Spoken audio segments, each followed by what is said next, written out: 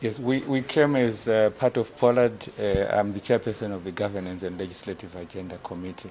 We came on to see the President on a very crucial issue relating to the recent abductions. As POLAD, we feel very strongly that the abductions must be investigated. We want to get to the bottom of the matter.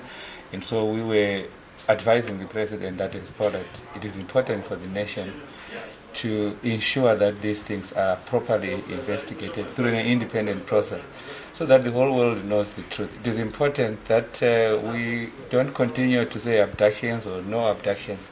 There must be clarity now what exactly is happening. If the state is responsible, let it come out.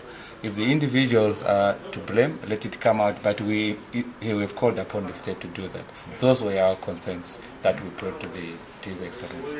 He has indicated that there are already investigations taking place and that very soon they will be able to tell the world and the nation what is happening.